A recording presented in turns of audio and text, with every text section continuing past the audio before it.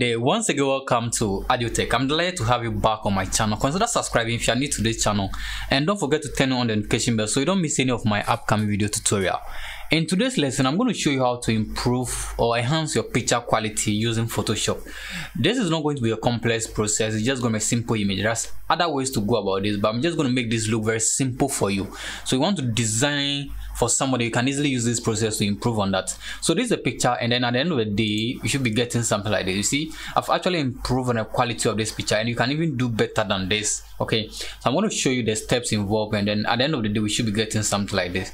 So you can see, if I turn the main picture of the improved one, you can see this picture appear to be dull, and then it's not somehow brighten enough. Okay, so we're going to improve on it, and we get something like this. So let's jump right into action and see how to do this. So I'm going to turn the main picture off, and then this is the background picture. That's the main picture. I'll get a duplicate of it by pressing Ctrl J on my keyboard, and it will give me a copy of that. So we're going to improve on that. So this is the picture, and then I'm going to show you how to do those improvements. So we go to filter at your menu. When you go to filter, you click on camera raw filter. Just select that and just wait for it to load. Just give yourself some time, and it's going to load this picture in the camera raw. At this moment I'm using the 2019 version of the Photoshop, so I'm having camera raw 13.2. you may have something more advanced than this, and it should work as well. So when you have something like this, there are several options available you can use to improve on this picture, but I just want to make this very simple for you so you don't waste so much time. So I'm going to focus on the details and then the basics. Okay, those are the things I'm going to use. So for this picture, first I'll go to the details. I'll just click on this small arrow to open it up, and I'm going to improve on the sharpening of this. I can drag it to the right in order to sharpen this. Okay, I'm going to leave this around 60, and then the noise reduction also I'm going to put it around 50. So you can see this picture appears to be brightened, and then the color noise reduction I'll put it around just 40. Okay, so that is okay for the details aspect. So when I come to the basic, when I just open the basic, we have several things you can do with the basic. We have the clarity of this picture, you can do that, and at the temperature I'll improve on it. I'll just drag it to the right a bit. You can see how this picture appears to be a bit brighter now. If I drag it to the right and you compare this to the main picture, you can see there's some difference between them already.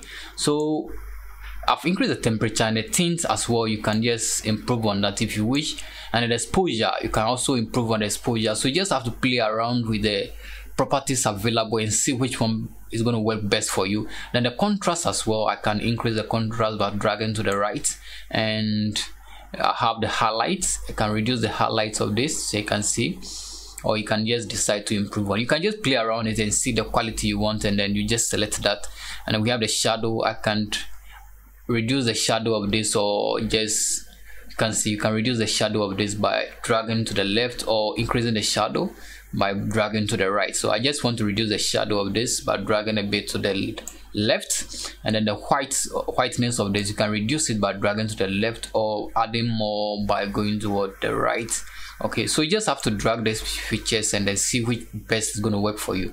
Consider subscribing, and I can tell you for the fact that we're going to have so many amazing more techniques, a lot of techniques right here on this channel in 2022. There's going to be a lot of videos. In order not to miss this, you just have to turn on the notification bell and stay alert for that. So we have the black. You can also reduce that or increase that in your picture, and then we have the clarity aspect. You can add more clarity by dragging to the right, so you can see how this picture appears to be.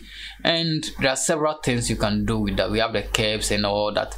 I'm going to do more details video on this, but this is something you need to do when you want to design a flyer for somebody, you want to use the person's image. This is a very simple technique you can use to improve on the picture within some few seconds, and then you can use that to design. So I use this technique a lot. When you bring a picture that appears to be dark, I usually use this technique to improve on the picture, and then I use it to do your design for you. So as you can see, if we try to compare this picture to the main picture, you can see there's much improvement on this picture. We've actually enhanced this picture, and we can easily use that in our design. So once you are done, you can just click on OK, and then this will apply to your main page, you can see we've applied it. So if I turn the main picture of the improved one, and you can see there's much difference between the two pictures now.